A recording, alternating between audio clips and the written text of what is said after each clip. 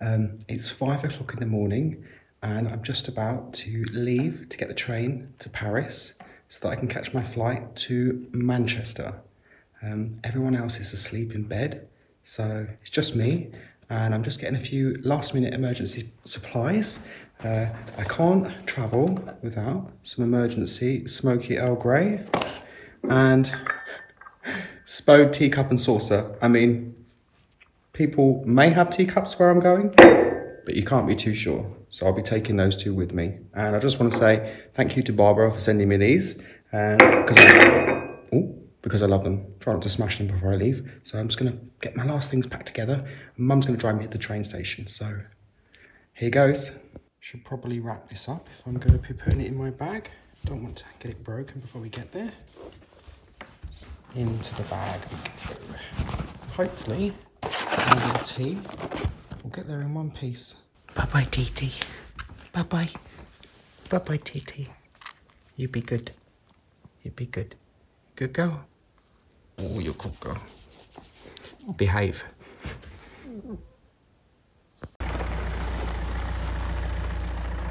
It's a bit dark.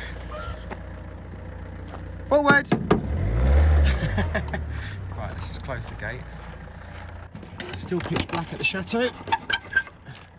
Goodbye, Gardener's Cottage. You can't even see it. Right, we're in the van this morning. Morning, Mum. Morning. They can't see you, it's alright, it's pitch black. Alright.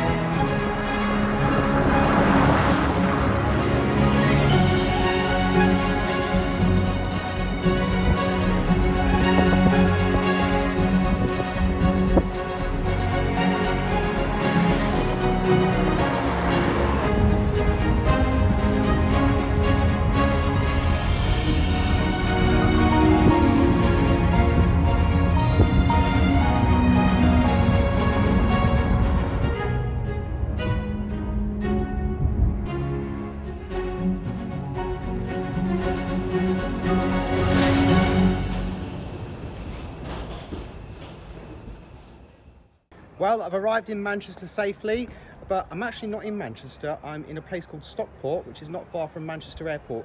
And I've met up with my friend Luke and Bilal. And Luke is actually the last person that I lived with before I moved to France to the Chateau. So he's kindly agreed to drive me around the Lake District for the next 2 days. And we've hired a car, and we didn't know which car it was going to be. It turns out it's a French car, so it's really cool, and I'm just going to show you that now. So we're going to get in the car, and we're going to go straight up to the Lake District to Beatrix Potter's cottage, and we've booked entry to get in at 2 o'clock, so we've got to get a move on.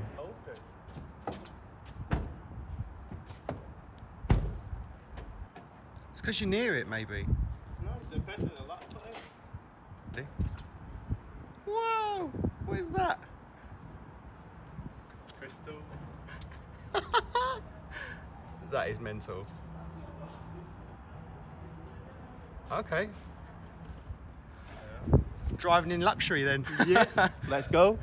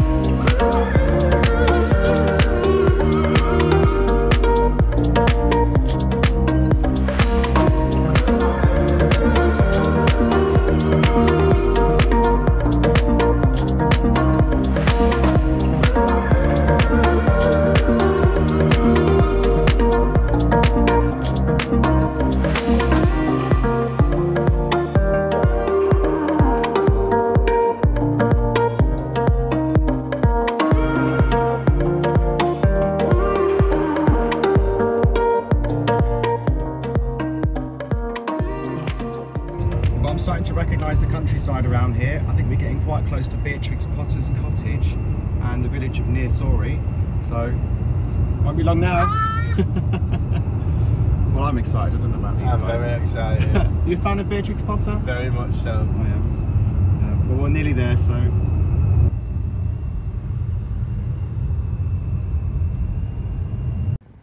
So we just got on the ferry to get across the lake because Beatrix Potter's house is on the other side of this this lake. I think it says contactless payment. They go up to 6 or 5. Yeah. But we're nearly there, so I'm really excited. Actually, our time slot to go into the cottage gardens is now, so we might be a bit late. Hopefully they'll still let us in.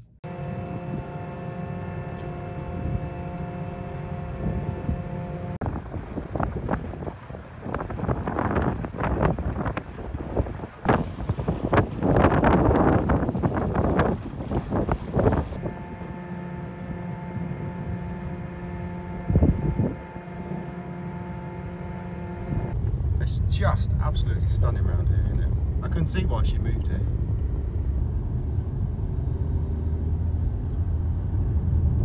Wow, look at that.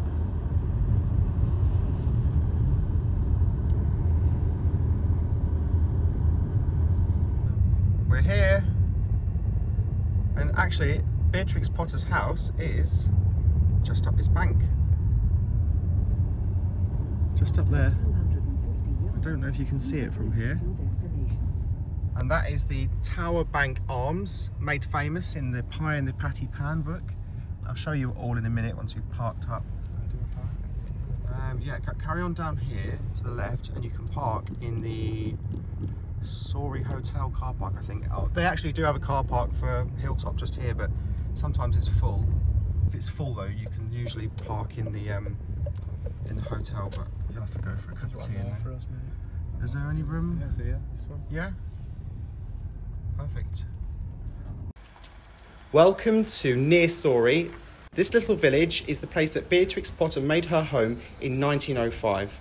Using some of the money from her first few books that she had published, she was able to purchase the little farm just on the top of the hill around the corner.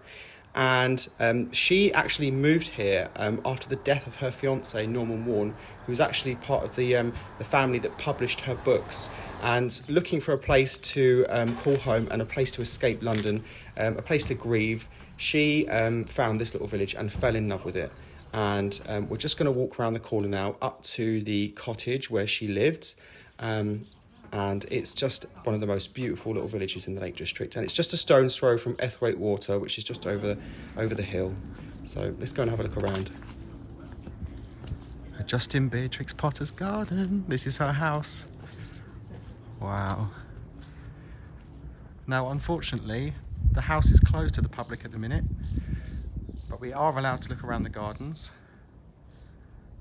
Wow, look, they've closed it all up. The shutters are closed. Well, I'm just stood at Beatrix Potter's front door. It's so quiet. We've got like the whole place to ourselves. There's barely anyone here. It's magic. And this, it's got a white wisteria here. This plant it's a wisteria, and it's a white one. I just planted just before I left. I planted a white wisteria outside the front door of my gardener's cottage. So hopefully it will look quite similar once the wisteria grows over it eventually. Well, I don't know if you can just see me behind me here. Is this this farm? So the actual cottage is actually part of a larger farm. And when Beatrix Potter purchased the place at the beginning of the 20th century, the actual tenant farmers were still living in the cottage at the time. So what she did is she had an extension built on the back and the side. So she moved the family that were the farmers out into the extension, and then she moved into the main cottage herself. So they actually lived together, and the farm was still run as a farm. But obviously this part of the front here was just her own personal space, like more of a cottage garden. But it is actually a proper farm, and they still run it today. Just see up here, there's a plaque on this this wall. This was the actual extension that Beatrix Potter had built, and it was completed in 1906. And you can see her initials, which is HBP, which is for Helen Beatrix Potter. That was her real name, Helen. But her public name was Beatrix. That was her middle name.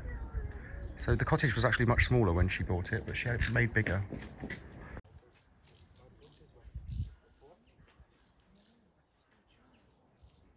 So this is Beatrix Potter's famous garden gate, and it's painted in a green, and you can actually buy this green paint still from a company called Little Green, and they work with the National Trust to reproduce historic paints from landmarks. Let's have a look around the garden, shall we? What has she got? Lots of rhubarb. Look at these raspberries. Wow. I won't pick them. I think that's a bit mean. Look, a little beehive there. It's a little wheelbarrow there, just tucked away. I actually think that makes an appearance in a book. I'm not sure which book. I'll have to dig it out and find it.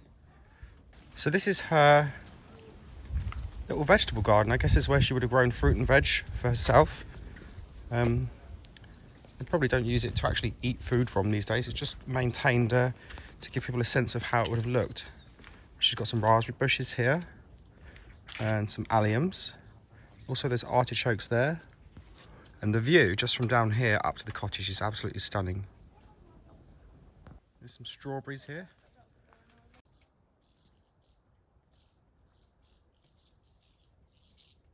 This place is so magical, can't believe it. And it's pretty much as it was when she died. She said to the National Trust that they could take it on, but they would have to keep it open to the public, and they would have to keep all of her furniture in the house as it was when she left it. And they've done that. They've preserved it, and 70 years, no, actually 77 years after her death, it is still as it was back in the day. So it's all down to the National Trust for looking after it. Look at this little bird.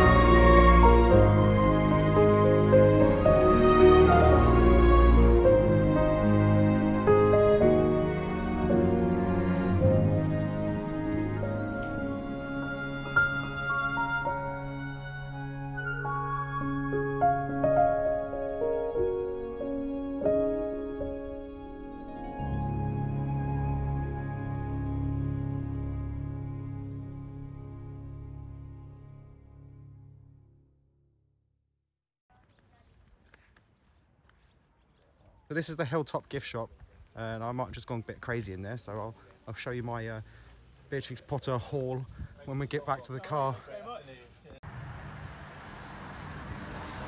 So this is the Tower Bank Arms, made famous in one of Beatrix Potter's books. I'll try and find the illustration for you and see if you can see if it's changed since she painted it, but we're just gonna go for a drink. Want a drink in here? Yeah. Yeah? Might as well, we're in the village.